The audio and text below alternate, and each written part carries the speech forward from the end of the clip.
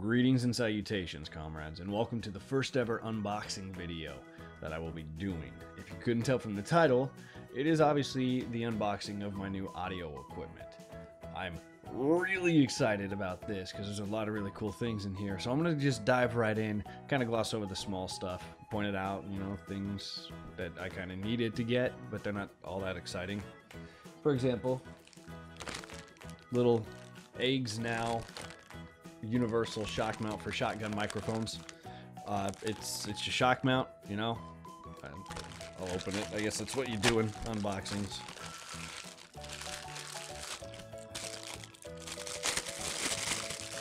Sorry for all the noise. It's like right next to the microphone. So, yeah, there we go. Oh, dropping things. So, comes with extra bands. You can see right there. Looks like it comes with 1, 2, 3, 4, so an entire new set. Microphone goes in there if you don't know how it works. And yeah, that's basically about it. Let's move on. Set those over there. And then this little guy here is just a 9-volt AC adapter for 9-volt battery plugs. It's actually useless because it won't work with the XLR audio adapter I have because it doesn't have the right plug. It's fine. I may try to reverse engineer it, do some solder work, do some geeky things and make it work, but for now, whatever. Not important. Okay, set that trash over there. This little guy here is the AC adapter for my DSLR camera, the Canon 60D.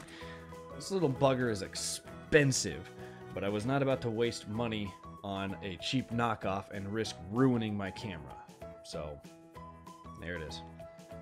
Again, not really exciting. This little guy here is an RCA to 3.5mm adapter. Again, not really exciting, but this will allow me to actually monitor my voice while I'm doing testing directly from the camera, so I don't have to record, pop it into the computer, listen to it, all that bogus stuff.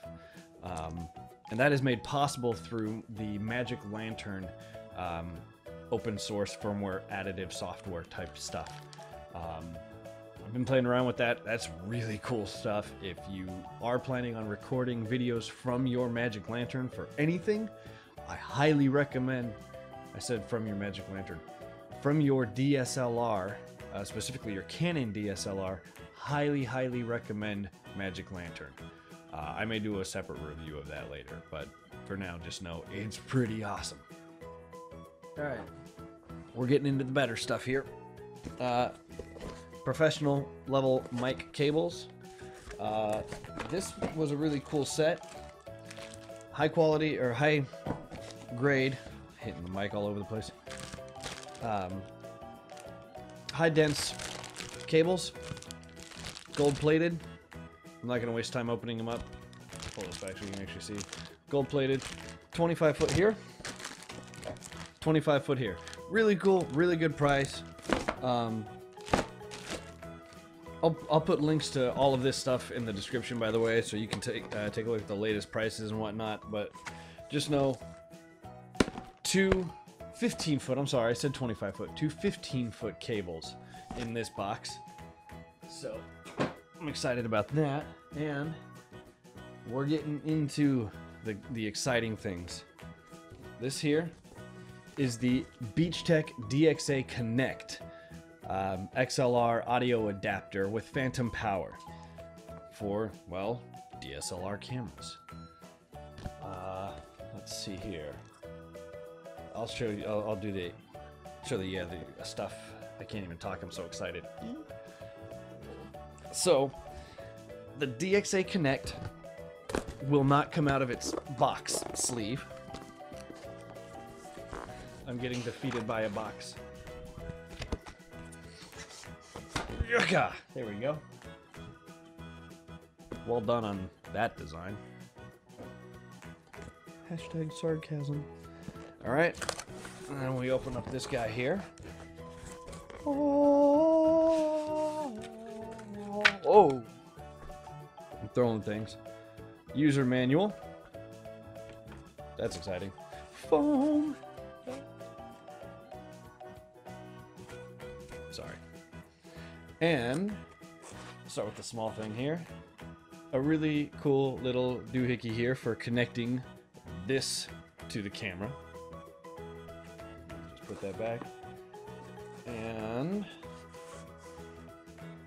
if we consider this and the microphone I'm about to pull out, the meat and potatoes, this would probably have to be the meat.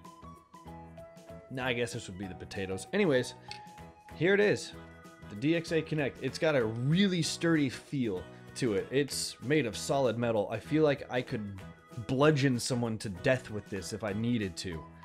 I'm not going to, because I don't want to treat this thing right. But as you can see, it's got plenty of hot shoe mounts. It's got 1, 2, 3 technically, but a little cross sleeve here, or a little cross section there, so you can mount it that direction or that way. Plus one right up front here, so that if you want to mount like a wireless audio receiver or something like that, you can. Left and right XLR channels. Here's our power switches and whatnot. I can't really, the webcam won't focus in that lighting, but phantom voltage selector there. I'll be doing or talking about this stuff more in the next vlog that I'm recording. I want to actually give a progress update on the channel, set some goals for the future, things like that. So the dials feel very sturdy. Overall, I'd have to say, initial impression, this thing feels like it could take a beating. A beating I hope to never give it. So I'm gonna put this down here. Oh, I'm just gonna set that over there. And if that was the potatoes, this here is the meat. The Rode NTG2 dual-powered directional condenser microphone. Yes, that was a little Vanna White hand swipe. You like that?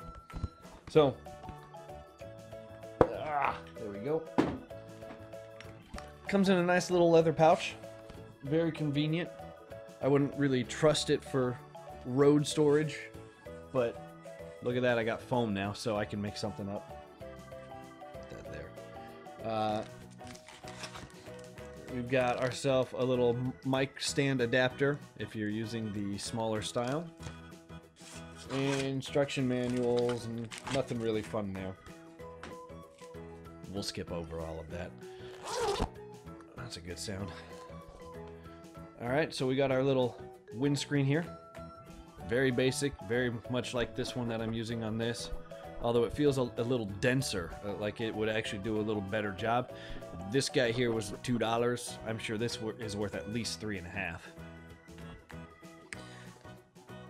A little steady mic stand, you know, whatever. From reading reviews, apparently it's a really snug fit.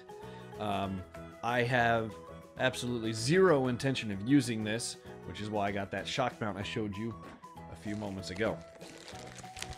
Fun fact, a moment is actually a unit of measurement of time, specifically. It equates to about 90 seconds.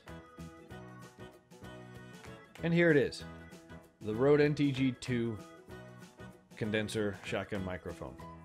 It is incredibly lightweight, first of all. My Samson C01U that I've shown off before is a great microphone. I love it. I'm probably still going to continue to use it for recording audio only on many things, many projects. But it is a very heavy microphone. This is not. It has about the same weight, I'd say a little lighter than a running baton, if you've ever held one of those. So it looks like the bottom just comes off. Oh, made in Australia. That's good. So the bottom unscrews. AA battery goes in right there. A lot of threads on that. There's your XLR. I mean, I really don't know what else you want me to say about it. It's a bloody microphone, but it's not really that bloody. I haven't bludgeoned anyone with this, nor will I, because I'm pretty sure, despite this metal chassis, if I were to try to use this as a bludgeoning device, I'd break it. So that is, yeah, that is everything in that box, comrades. That is my audio setup. I ordered this several days after I ordered the lighting rig and green screen. I was hoping the green screen light rig would get here first, but alas, it has not. I will be doing an unboxing for that when I do eventually get it. I'm going to check every single day until it gets here. But yeah, that's it.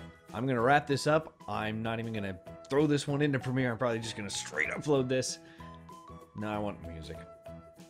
Anyways, I'm just going to stop talking to myself now. Comrades, thank you so much for watching. If you have any questions on any of this, if you want me to do a full review on any of the equipment, please let me know and I will happily do that for you. Yeah, stay tuned. The production quality is going to skyrocket from here. I hope. Until next time, comrades.